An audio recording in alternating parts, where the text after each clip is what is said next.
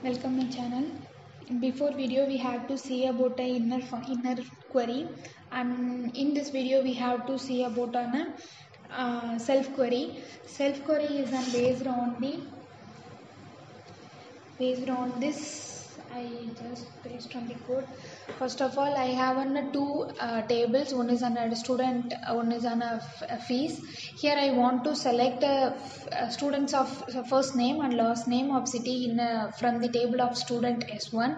Where is on a student ID less than or greater than S2 of ID, and the city of a student 1 is equal to one city of 2. Based on the self query, let's we run the program. It will give on the output. If the first name and last name, if in a table of student 1, we already know the student tables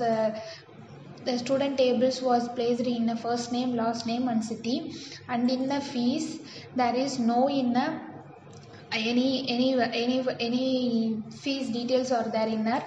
First here we want to use a self query. We have to only use for in a first name, last name and city only. We have to want means, if I want means by using this code. For example, if the first name of S1 and last name of S2 and the city is in from the ID or less than or equal to of ID, so that self query will be executed it successfully.